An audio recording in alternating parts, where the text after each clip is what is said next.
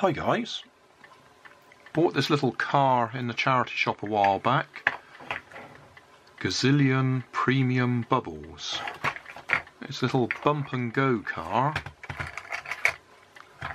that blows bubbles as it goes along, and I didn't need to do anything to it. It even had batteries in it, so when I press the button it works. But I thought we could take it apart and just have a look to see how it works. Now, most of the screws are these triangle shaped ones, so I've actually ground the tip of this screwdriver so that I can actually open these easily. I've got small adapter bits that will do these okay, and it will actually just reach in there, but I hadn't got anything that was long enough to go all the way into there, so I had to make my own screwdriver.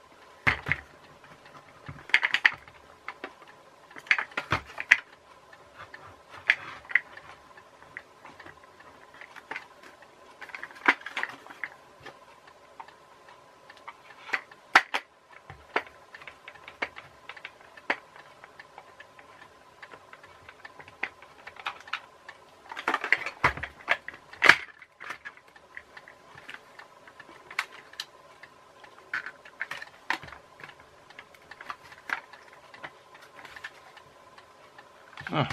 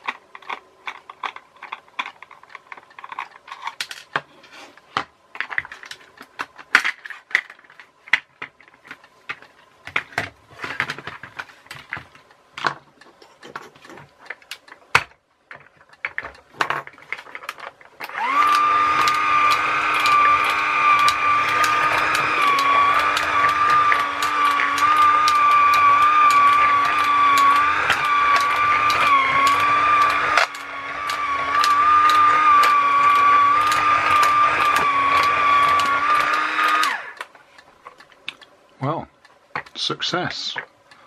I did panic a bit then when I had an extra screw left over, especially because I miscalculated. I thought I had 2 screws left over, but it was only 1. So there we go. That's what's inside a Gazillion bump and go bubble making car.